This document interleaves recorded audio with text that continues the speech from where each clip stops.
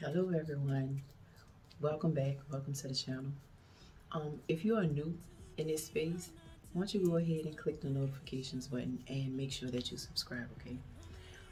We are absolutely continuing the conversation on chaos or experiencing, you know, difficulties when you are trying to keep yourself uplifted and balanced and whole, right, check? So, um, what we're going to talk about today is going to give you something that you can actually do in order to alleviate the strain of those thoughts, those recurring thoughts that constantly has your body in fight or flight mode, okay?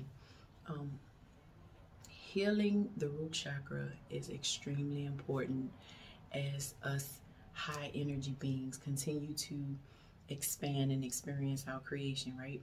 Because we have to have a sense of security, a sense of knowing and safety that we are okay in order to create what it is that we desire to experience, right? So in order to do that, you're going to have to fortify your root chakra. I do have a course available for root chakra balancing, and feel free to go ahead and check it out. If you are in phase 1, then you already have this teaching, these lessons at your disposal, okay? Phase 1 and phase 2. So, but before we get into it, I want to make sure that you've checked out the other 2 episodes within this series so that you can get an idea and begin to reformat how you're thinking about what you're experiencing, okay? That's going to be very important because without the frame of reference, without the thoughts associated or the shift in understanding with the things that you are experiencing in your creation, by way of, if you are the highest vibrating being within a space and you're attempting to remain centered and increase the vibration within a space, then that video is available. And also the video about how to ensure you remain in an uplifted vibration at all times, okay? And those videos are available to you, so go ahead and check those out. Also, if you're coming from other social media platforms, I want to welcome you to the space. Hey fam, hey. And if you're brand new to the space, feel free to leave a comment. Let me know how you are expanding. Let me know if this information is of benefit, okay? And if you have questions, go ahead and drop them in the comments, right? Because value received, value added, value given all the time, right? So we're in this space together. So together, let's see what we create.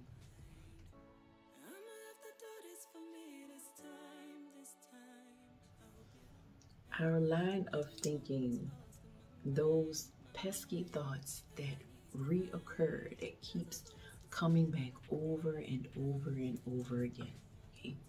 So many of my students and mentees have this same dilemma, a perceived dilemma, because they cannot quiet their mind. And it's because they are at any given time attempting to find the solution to what it is that is hindering them, you know, within their creation, the creation being their life.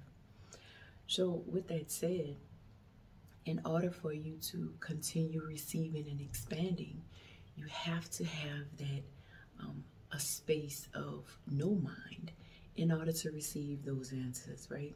So to do that, you have to quiet your mind. You have to quiet the busiest thing on the body, right? Or so it seems. So that you can begin to really take those actions and move in a way that is most congruent to how your soul is intended to experience in this life being a creation, right? So I want to give you something practical to do in order to assist you, okay? And it is going to take you to be aware, right? Because awareness, I spoke about that before.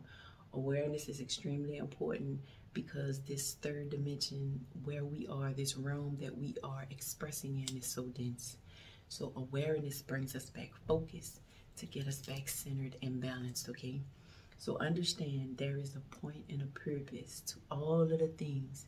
But if you're unaware of how they're actually working, then you are less likely to implement and execute in a way that it can produce results for you, right? Because I mean, if you're doing this thing, you might as well see the results of your practice, because practice is extremely important and beneficial. I would like to bring your awareness to a few different things, okay? A few different constructs that can assist you. First off, you may or may not know that there is a light body that resides right at the top of your crown, okay? It is positioned outside of the body, and it connects you, your light body, into the infinite intelligence that connects us all, okay? Now understand that, because you need to be aware of your connection, of the connector, the energy center that is always right outside your light body to connect you to the universal codes and the universal dimensions that are able to be accessed by you, right? With that understanding, okay, your left hand, whether you're left or right-handed is fine. Your left hand is your receptive hand. We call the left side of the body, we say the left side of the body is the receptive body. It is how we receive. This side of the body is how we receive energy or information from our source, from the connection, from the one mind, from the all that is, from infinite intelligence, okay? With that, you understand the hands are very powerful. It allows us to manipulate the things that we have in them in order to create what it is that we want to experience. So the hands are very powerful in this regard. That's why you see the Christian monarch all the time with the hands extended in order to receive, right? So understand, we're going to be receiving with the left hand. The left hand representing the left side, that is the side that is receptive, that is receiving, okay? So with the left hand, when you are experiencing lines of thinking and you are attempting to quiet your mind, with the left hand, what you're going to do is, while you are engaging or while the thought is present, you are going to take your left hand and bring it to your temple, right? Sort of like this, as a way like you're about to pinch, okay? So you're going to bring it to your temple, and what you're going to do is, you can keep your eyes closed or open, you are going to extract the thought, the line of thinking that is causing a perceived hindrance to you, okay? The line of thinking that you want to be without for the moment, so that you can still the body and still the mind in order to receive what it is your next, right? To overcome, if overcoming is the goal. So you get your pinchers and you bring them to your temple, and you're going to simply extract the thought, okay? You may or may not feel something when you extract the thought, and it's okay. It doesn't matter, because now all you need to know is that you have the thought right here at your fingertips. That light, that energy, right? Because thoughts are energy, thoughts are light. That light, that energy, that information that was in your mind, you have brought it now to your awareness in your fingertips, okay? This is a powerful practice. You're going to take that thought and you are going to, this is your right hand, okay? The right hand represents the side where we give, okay? This is the side of us giving, expressing, assisting, because we're giving ourselves freedom to receive by creating a blank mental state. Yes? So you take the thought that you have in your receptive hand, your left hand, and you're going to simply place it in your right hand, and you're going to cup it, right? Now what I want you to do is, I want you to visualize in your hand this light. There's a tiny, tiny light in your hand right now that is the line of thinking that you are alleviating yourself from right now, okay? Within your right hand is that line of thinking, and it's a little bitty light.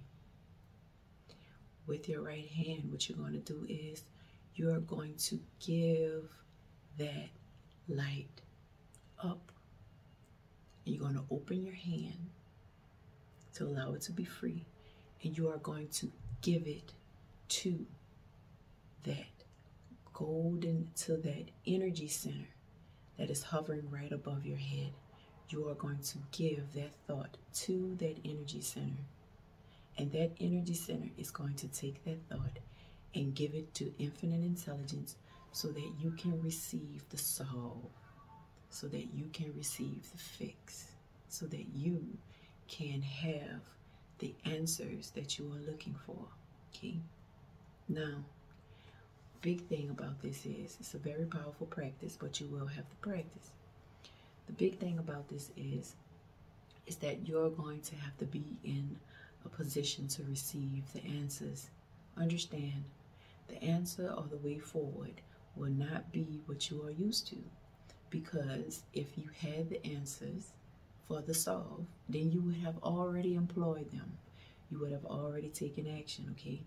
So whatever it is that you need in order to assist you with that solve, you are going to receive it by giving it to infinite intelligence, the all that is, the all-knowing, the one mind, so that you can then receive back how to create and how to continue moving forward. You're going to have to be receptive and receive what is here for you. So you will have to employ discernment to understand that what you are receiving is to your highest and best. Always. I trust that makes sense. Let me know if this information completes this series, and we can move forward from there.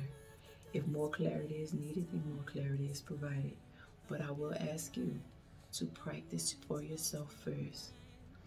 Allow yourself to create a healthy habit to where as you are assisting your body in remembering the tools that is most beneficial for you in order for you to create the experience that you are desiring. I see the sun outside. Everything's gonna be alright.